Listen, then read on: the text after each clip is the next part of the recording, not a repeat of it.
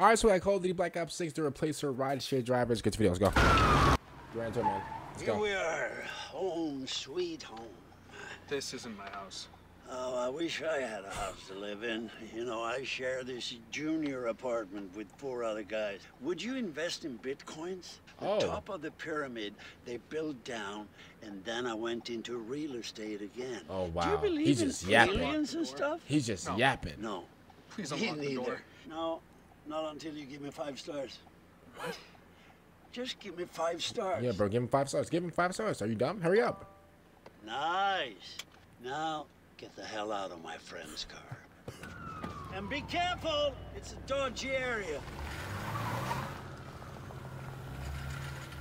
Oh, no, first of all, that's like one of the worst Ubers of all time. That's one of the nastiest Ubers I've ever seen in my life. This man wanted a whole yapathon and then talk about some, please give me 5 stars. I'm gonna be honest with you. I mean, well, nah. I was about to say, I'm gonna be honest with you, bro. I would have gave him like just 1 star in front of his face and just dealt with the consequences. But if I'm being honest with you, he did have the door locked and he just dropped me off on like Figueroa Street in LA. So if I'm being honest with you, bro, I can't lie to you. I'm giving him 5 stars. I'm doing whatever he wants, bro. That was a whole that was a dodgy era that he just dropped this in right now. But obviously, if you guys don't get it, this guy right here, he's a replacer. In the last few, like, it's like Call of Duty Black Ops 6, like, hype or whatever. In the last few, like hype up trailers or whatever, it's been like, he replaced Kyler Murray, which is absolutely horrible because, you know, he should be on the field. You know, his team, bro, their record is negative. Who else? I think he replaced like a firefighter. Who else did he replace? Who else? Oh, it was some more people, but I forgot. That's my bad. L memory. I understand. But you know, this whole funny thing about like the replacer and like, you know, oh, they're not doing a job because they're at home playing Black Ops 6. It's funny. I think it's pretty cool.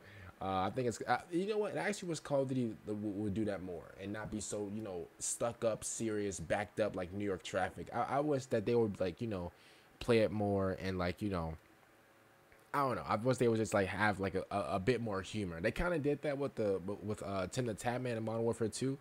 But other than that, if I'm just being like completely honest with you, you know, I like this whole like replacer thing.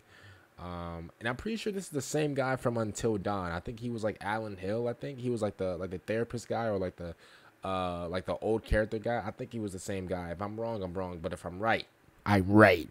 Other than that, comment down below, man. What do you guys think about Call of Duty Black Ops 6? Are you guys gonna get the game, or are you guys just gonna play multiplayer, zombies, campaign, whatever?